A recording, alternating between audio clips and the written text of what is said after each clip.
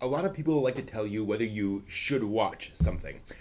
Obviously, there's a little arrogance at work there, like you're not a real fan unless you've seen this, but I want to approach this question from a different angle.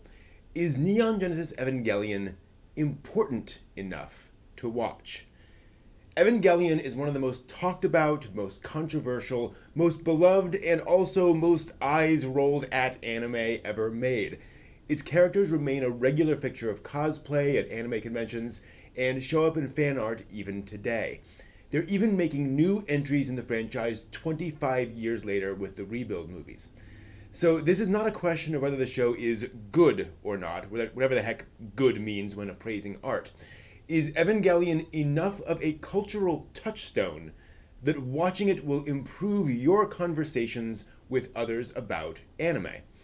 To answer this question, let's go back to the original release of Evangelion, both in Japan and in America. I think both of those are important. In Japan, EVA was a mega hit, popular even beyond the sizable market of hardcore otaku at the time. This is remarkable because EVA is clearly aimed pretty squarely at otaku.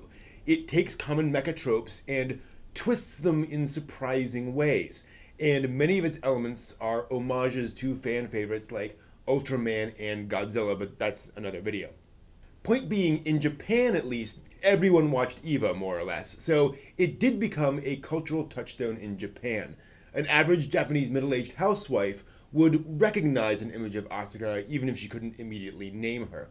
Further, the finale of the TV series enraged otaku in Japan, causing intense debate and discussion.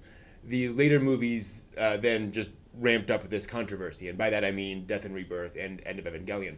So if you're a Japanese fan, yes, there's enough history behind Evangelion that it's worth familiarizing yourself with it.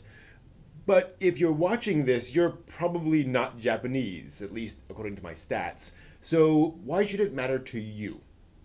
When Evangelion was finally released in North America, fans in the West had already heard about it.